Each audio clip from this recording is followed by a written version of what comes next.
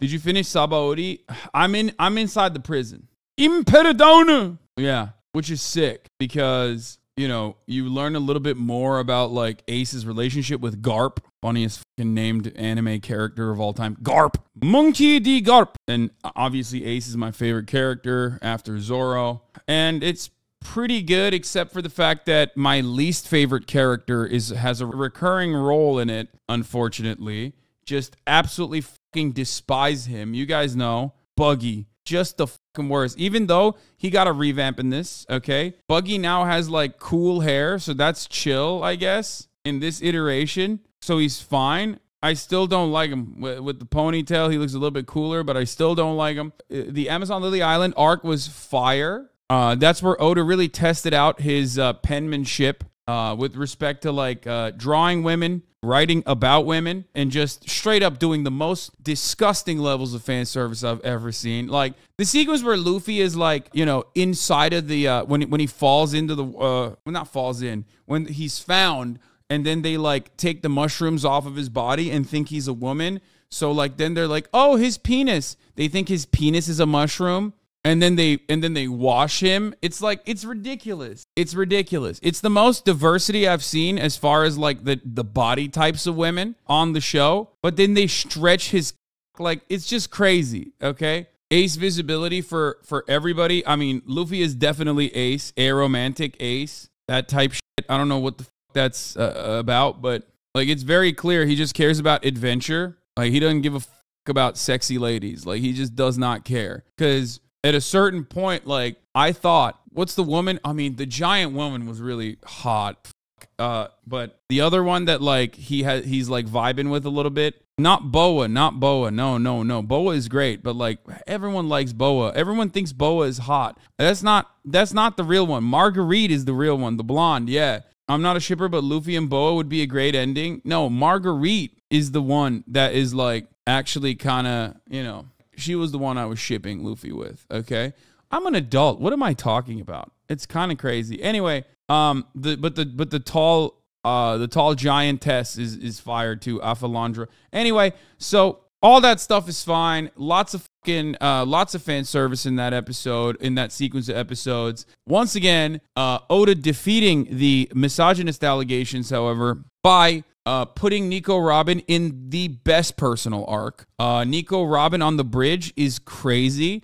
I need more of that. I haven't seen enough of that yet. But, like, I want to see so much more of that because, you know, she's fire. And that arc is fire. There's, like, an entire nation that's, like, designed around, like, building this insane bridge. Like, that's sick. That's super cool. Tequila Wolf, yeah. Really, really, really good side story. Were you devastated by Sabaodi's end? No, because I just immediately clocked Kuma as, like, you know, doing something that's, like, relatively positive for them. I heard One Piece gets good around episode 400. That sounds like a meme, but it literally is true. It does. It really does. Like, once Skypiea is over, it's, like, really fucking good. It just kind of, like, kicks it into high gear. And then every single arc basically levels up, except for the annoying Thriller Barg arc, which I just despise. I really did not like that. It felt like filler. Like, literally, it felt like filler. I mean, it moved the story forward, so I understand why it exists, but it was just my least favorite. Oh, spooky. It's a shit arc.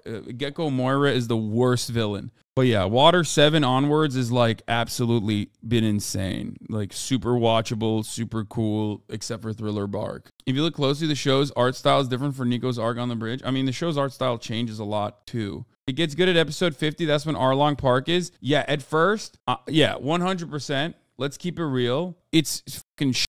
Like, the first arcs in comparison to where I'm at now, when I look back at it, I'm like, oh, it's so bad. Arlong Park was, like, the first good and interesting episode. Like, the Miarabon arc is not good. Anyway, listen.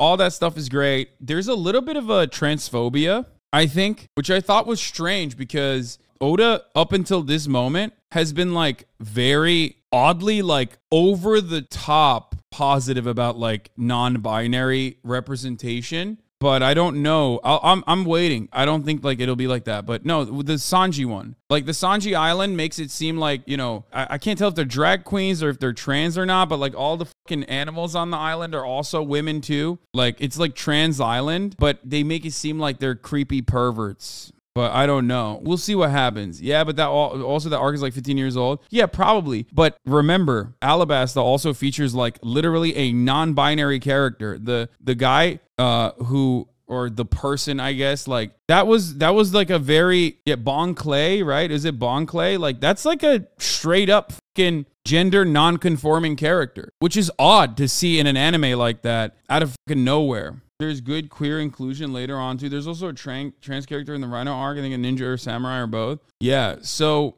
we'll see. I mean, I'll see. I always let Oda cook. I always let him cook because who knows? Who knows what happens? The whole point of Kamikaba Kingdom is to be open about who you are on the inside. Oh, okay. That's what that's my suspicion as well. For the record, I mean, no spoilers, but that's kind of what I thought too. I was like, maybe they're gonna make it seem like it's creepy at first, but it's like a misdirection, and it's just about like you know, being like, maybe that'll be like I understand how these people live kind of thing. You know what I mean? Anyway, we'll just see it. But Sanji could be transphobic. You know, certain characters could be transphobic. That is allowed. You know what I mean? It is what it is. I mean, we're talking about anime, okay? Like transphobia is the most normal component when in like lovable characters. If he is a transphobic person, remember, one of the most beloved animes of all time, Hunter x Hunter, quite literally features one of the best villains of all time, who is a literal. So, like, unironically, openly a pedophile. So there is that. Zora is racist as dog. I like your headcanoning, Hasan. Can't believe you just said transphobia is good. No, I said transphobia is a normal component of existence, and one character is allowed to be transphobic if that's just like potentially a learning lesson or something, especially if a character has like questionable morals in general. Hisoka is attracted to the power. He wants the power of anything, including them kids. No. He is definitely just, he is for children. Let's be real. Come on, man. Hisoka is a file, and honestly, he should not have been like drawn as like kind of a morally questionable, morally gray and kind of cool person, because he is literally a fucking file.